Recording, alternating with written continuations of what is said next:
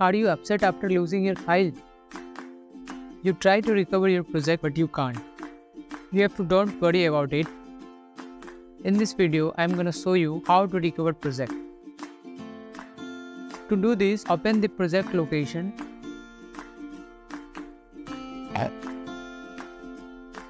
Here you can see two folders, one in which you save your project manually and one in which your project is saved automatically. Due to press, you couldn't save your project, but your project is automatically saved in this folder in each 5 minutes. So now double click on it, then find your project. Since your project saved in every 5 minutes, so you can see multiple projects saved with same name, where the last one is latest edited project where you left.